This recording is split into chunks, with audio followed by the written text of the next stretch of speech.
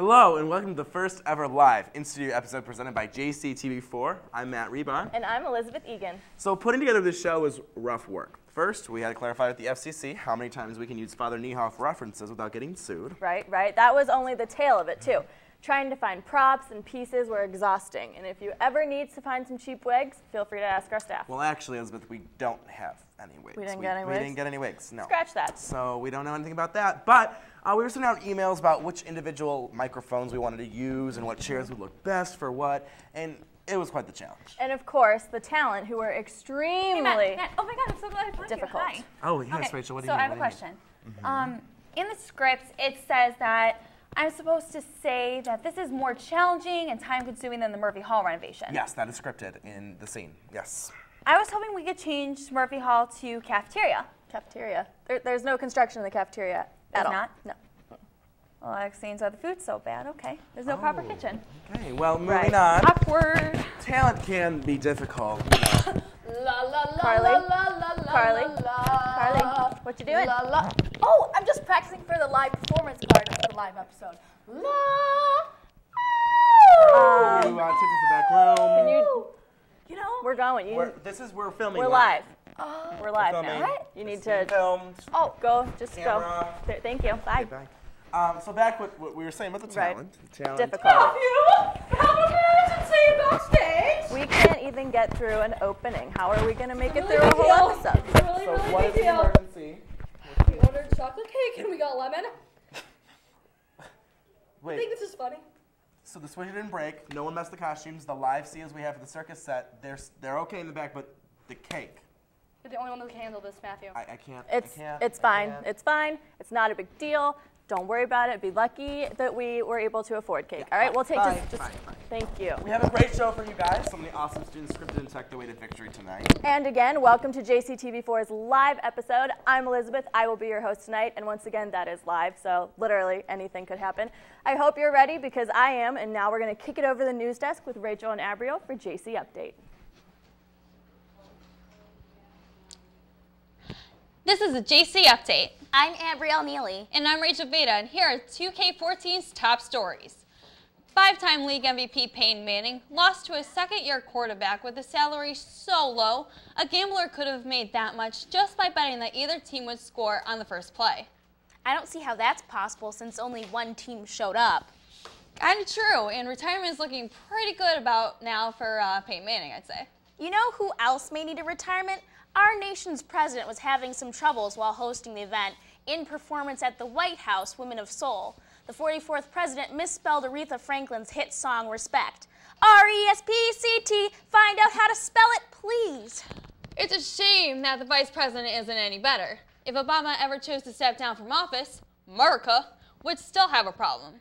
In one of his speeches, Joe Biden was promoting Obama's campaign for a three-letter word, and that's jobs. J-O-B-S, jobs.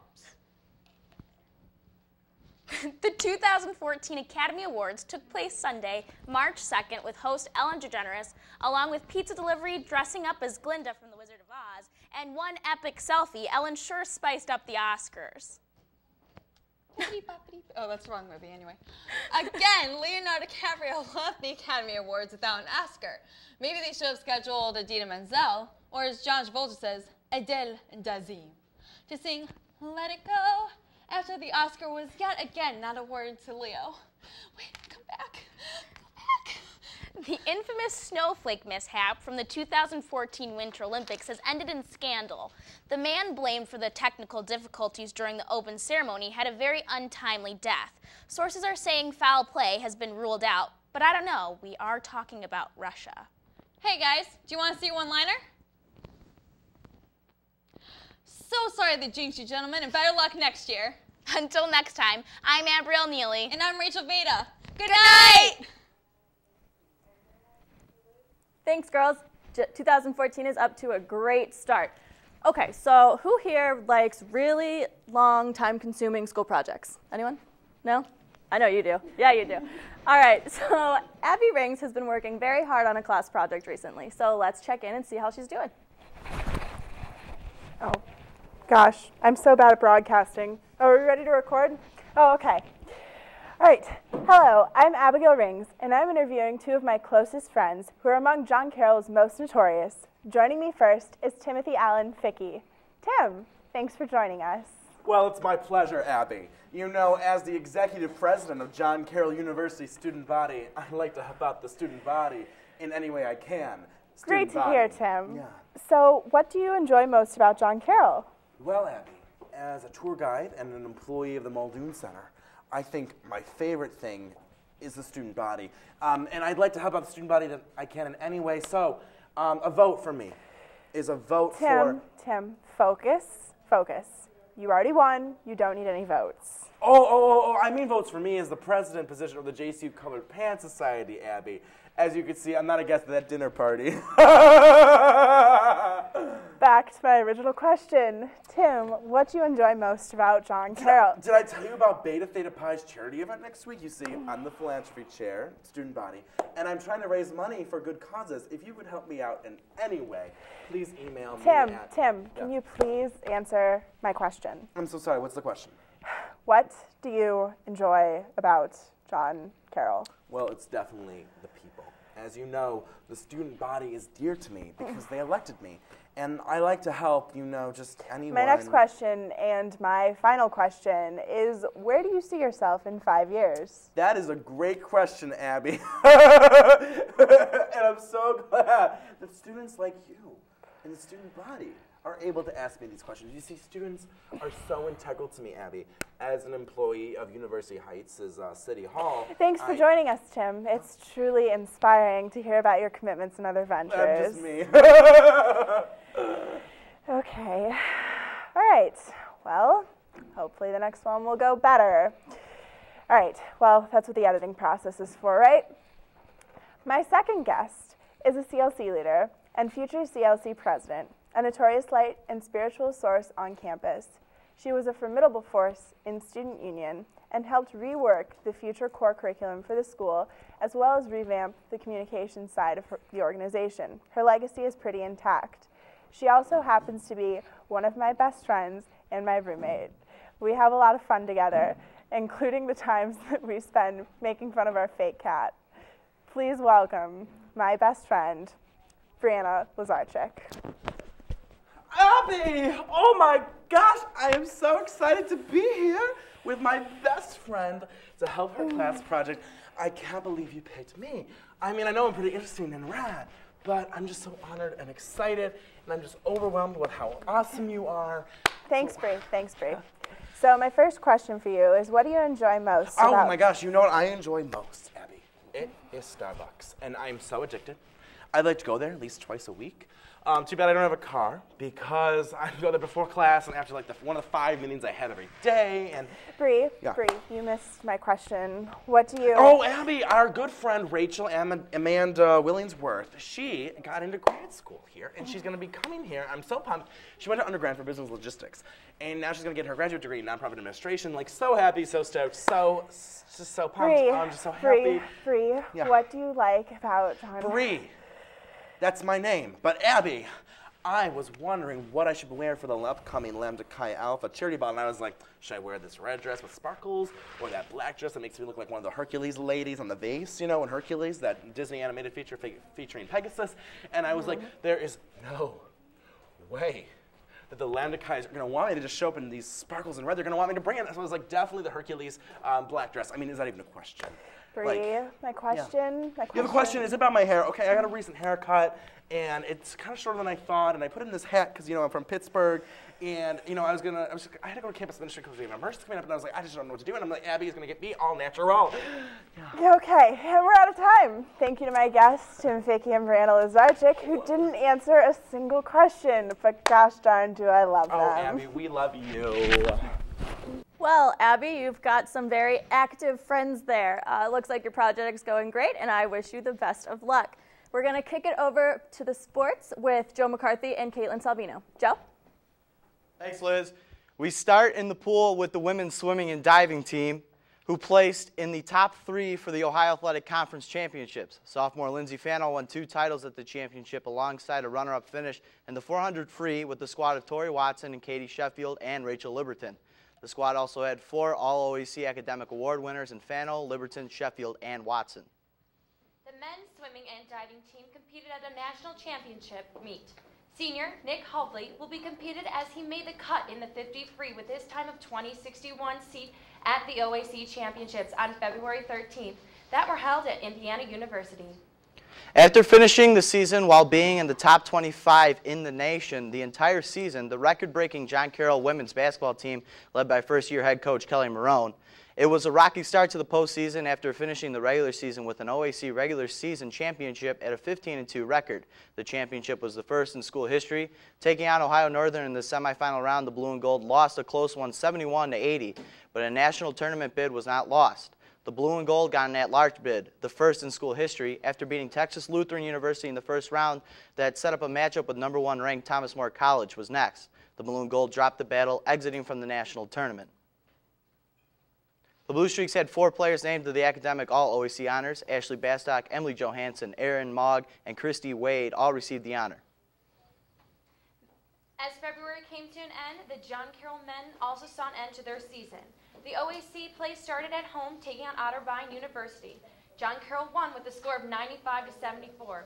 Later, they also won the next 2 games in the tournament against Ohio University and upset number 1 Mount Union. In the championship against Wilmington College, it came to an end to the Streaks' winning streak, losing a hard-fought battle. The Blue Streaks finished their season with a final record of 18-11. Thanks, guys. It sounds like the guys had a great season. We're going to take a break real quick and get a quick word from our sponsors. God, I am so hungry. Do you want to go get some breakfast? Me too, but I don't have time to sit down and eat. I need something fast. Okay, well then, where do you want to go? I don't know. It's not like you can rack up breakfast and eat it. Actually, you can.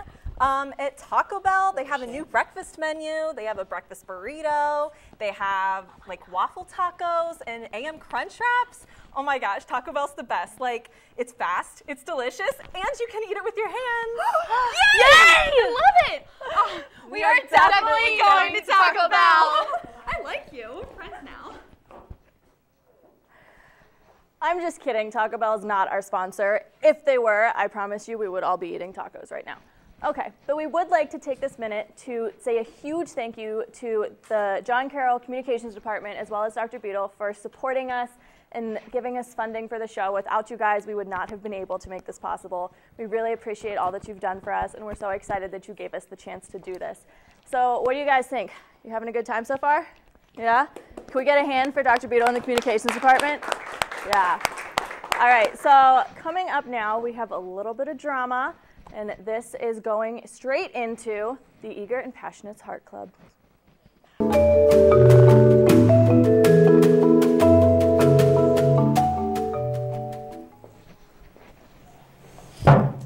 Hey guys, so I'm so glad we're having another meeting. I see we have a new member, so I'm going to give a quick mention of what the program is. I'm Dr. Monrez. I'm here at Eager and Passionate Hearts Club.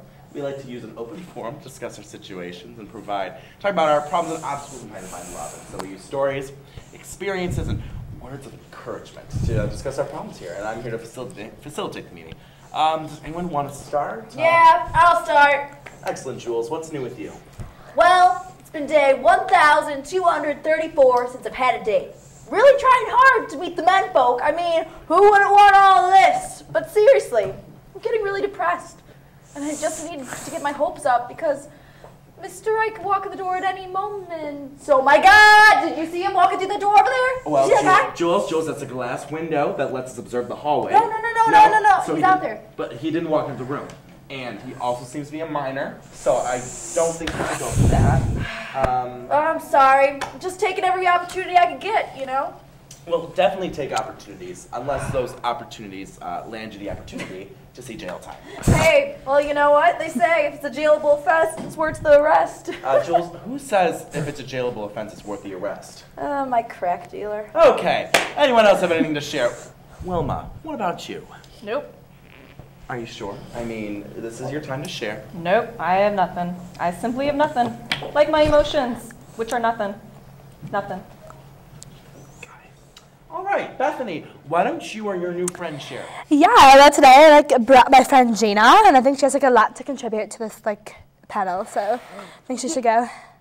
Yeah, I have this problem of being really awkward around men. I'm really sorry to hear that. I'm sure you'll be able to overcome your obstacle.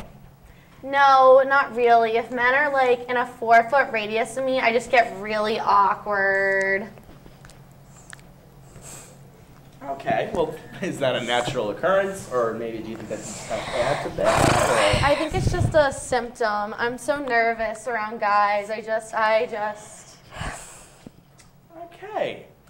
Well, I don't really know how I can suggest to fix this, but why don't let's just try and be calmer and collected and quieter. Do you want to try that? Let's try this. I like to try. And see if we can overcome this, okay? Here we go. I'm just going to slowly move towards you. Okay, that didn't work. Okay. Well, but you know what? That was good. 4 claps for Gina, everybody. Okay. Bethany, how are you doing with your habit? Well, I left here last week, very determined not to fall for everyone I met, but it's not working out so well. Well, it's all right to fall for someone, Bethany, but you have to remember you have a habit of falling for someone based on nothing. You can't have love on first sight with everyone. You're right. I believe that too, but this one's different. This one. Who's this one? I don't know his name. I don't know who he is, but I saw him standing in front of me at Starbucks, and he was very dark hair, very tall. He had one of those new modern day haircuts, and he's everything. I know. Tell me about it, baby. And then we got to the register, and he just felt like he was the one. I knew he was going to get married because we had the exact same order, light chai with a little bit of light little whip and some cinnamon. And I knew right then we were going to get married. Wait, so you knew you were going to get married to this guy just by having the same drink order? I just knew Dr. Manrez. Then I just took a big sip, and he drank, and I knew it. I saw myself right there in the chapel. I just knew it. Okay, well, I think you said earlier that he picked up his phone. Who was he calling? Probably his boyfriend, but I couldn't tell because he was wearing these beautiful diamond stud earrings, and I was mesmerized. Well, Bethany, that's a whole other issue. Clearly he does maybe, how do I put this gently? Does not seem to be. Honey, I can change him. Okay. No. And then I went online to see one of those little baby websites, and let me tell you, it's the cutest thing you could ever see. We're meant to be. Okay, that's really enough for one day. But let's give a recap for next week, Bethany. Please don't fall on anyone based on any drink orders. Gina, just try and regain yourself, regain your composure. And Jules, just stop. Oh, you see one? No. Right up there. I don't Maybe see. you want to date with me. Do you see him? Oh my God, it's that man! It's definitely the Starbucks man. No, it's none of them. No, it's not the Starbucks man, and I bet you ordered a light chai. with extra cinnamon. No. Extra cinnamon. Dude, let's go for it. Yeah, baby, let's get on this, Jules. No.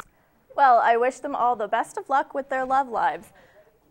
Recently, Kaylin Green sat down with the women's basketball head coach, Kelly Morin. Let's check it out.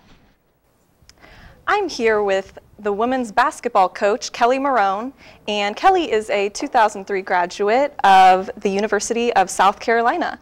Thank you for being here. Really excited to be here. Thanks for having me. Great. So I understand that you've been coaching since 2005, but can you tell me a little bit about your experience as a player and how you kind of got into or had the interest to be a coach? 2005 seems like a really long time ago. I think it's just a natural progression going from high school athlete to college athlete. It's a huge part of your identity when you talk about going through the different phases of being an athlete, and it's really hard to step back from that type of competitive energy. So the opportunity was there after South Carolina. One of my assistants actually got the head coaching job at Buffalo. Okay. And luckily enough brought me with her, and I just got rolling from there. I loved it. It became a huge part of who I am and what I wanted to do, not knowing it. Going into college, I didn't major in basketball, I'll say that, but I'm really happy that I'm here and doing it. So awesome. And so you've, since 2005, had plenty of coaching experience. Yeah. But what makes your first year at John Carroll as head coach different? Yeah, I've gone up and down the East Coast. It was Buffalo to Davidson to Rhode Island, back to William & Mary, and now driving up to Cleveland. So Wow. a lot of miles on the car. But Definitely. yeah, I think as an assistant, you adopt different philosophies that your boss, your colleagues that you have to work with. You really learn a ton about what works for them, what you think may not work, and you try and get bits and pieces along the way to develop your own philosophy. I worked for 4 really great women. I had wonderful assistants to work alongside of, and just absorbed as much as I can. But I mean, the biggest difference, obviously, in being the head coach is it's all your responsibility. You know, the decision making happens at your desk, and if it's right or wrong, it's up to you. So definitely, just in the responsibility piece of it is the biggest change. Great. Well, I mean, you've obviously done a lot already for the women's basketball team here. You know, leading them into victory in the first regular season OAC.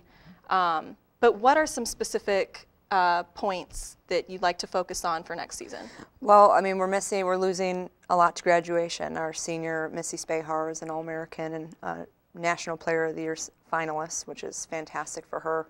Big reason for our success. Our point guard, Allie Lustig, just went through the record books as well. Assist, she's been nationally ranked in a bunch of categories. But we're looking for the pieces of the puzzle to keep coming together so that we can sustain success. Improvements on, you know, obviously defense and just individual player development, but I think we're in a good spot. So, well, thank you so much for your time, and congratulations on such a great season. Thanks for having me. Absolutely.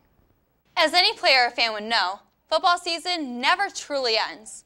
The NFL has been in the works of generating this season's final roster. To update you on all the latest NFL news, I'll break it down by the numbers. So let's start the countdown. 5 for the current 5 top-ranked free agent players. Number 5 is defensive end Michael Johnson from Cincinnati, going to Tampa Bay with a 5-year deal. And number 4 is Washington linebacker Brian Orakpo. Where he will play for the 2014 season is to be determined. Ranked 3rd from the top is unrestricted free agent Buffalo safety Jarius Byrd. His new team is to be determined as well. And just shy of number 1 is Carolina defensive end Greg Hardy. He is a franchise signed center for Carolina. At the top spot is tight end Jimmy Graham from New Orleans. His next team is to be determined as his status remains as franchise non-exclusive. Number 4 stands for Cleveland's number 4 round pick for the NFL draft order. Cleveland also has the 26th round pick from Indianapolis. Number 3 is Johnny Manziel, has received a lot of media attention with his performance at Texas A&M. But on the 3rd day of Pro Days, Manziel was outshined by teammate Jake Matthews. Pro Days officials believe Manziel has to drop the whole Johnny football image and concentrate on his skills rather than his ego. On his personal Pro Day, which was on March 27th. And number 2 is when the Browns season tickets for 2014 will go on sale, which is the 2nd day of the business week, Tuesday, July 1st. So Cleveland fans, mark your calendars and get your tickets to see the Browns turn this Cleveland curse around, even if we do say that every year. But this time it's going to be different. Hopefully. Right? Yeah, I hope. In one stand for the NFL record, the Cleveland Browns have just broken this preseason for longest tenured head coach. For those in the audience, I really hope that you picked up the sarcasm. But the Brownies truly held on to any infamous record when they fired head coach Rob Chudzinski after just 1 season. This puts the Browns at number 1 for most head coaches in franchise history. Hopefully the latest added to the list, head coach Mike Pettine, will be able to stop this trend for a while and bring Cleveland the results it has been waiting for. I really hope so. For a long time. That would be great. Very long time. Yes. Always. To start the season of softball, the John Carroll women took a trip to Florida for some preseason action. The team, led by 6 seniors, went 4-4 while playing in Florida. The team also had an unusual 1-hour at-bat against Notre Dame College. Sophomore Alyssa Coleman was at the plate when a rainstorm forced her out of the box. After an hour delay, the two teams got back to play until a power outage forced the teams to a different field. The Blue Streaks finished the trip to Florida and took on Ohio Wesleyan in the first matchup of the regular season. The team is now 7-9, and now for news on the baseball side. During spring break, the John Carroll baseball team traveled down to Punta Gorda, Florida, for their stint of games in the Snowbird Classic. After enduring a 22-hour bus ride, the guys got off to an incredible start by defeating Bluffton University on Sunday, March 2nd, 13-5. However, their good fortunes would not last long. The Blue Streaks dropped the next 3 games in a row, losing to Widener University 6-5 on Monday and being swept by Augustine College 5-4 in a 10-inning heartbreak of a game, then 8-1. Yet the guys kept their heads up and never quit, resulting in winning the next 2 games against the University of Scranton, whom they beat handily 14-5, and then splitting a doubleheader with Moravian College. And the doubleheader split, the Blue Streaks won the first game 10-5, but ended up dropping the second game 21-10.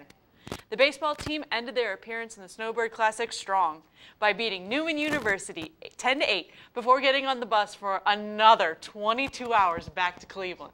That would have been heck. I know. Those poor boys. I know. I Great feel so bonding bad for them. experience, Yeah, right? I'm sure. All things considered, the baseball team did very well, leaving sunny Florida with a 4-4 record. Great job, guys. That wraps up our show. Thanks so much to Lisa Lewis, our advisor, who came up with the idea and was with us every single centimeter of the project. Without her, we couldn't do what we do, let alone construct a live episode that went pretty well. And thank you to Catherine First, who was a director, producer, and she's an awesome vice president that ever existed in the JC organization. And I really owe a lot to her. Thank you to all the talent for providing their skills, all of tech for making sure the project could move swimmingly. Thank you for your support and finances from the Department of Communications, and thank you for being here live and joining us in our audience. From the staff of JCTV4, thank you for watching JCTV4 Live. Good night.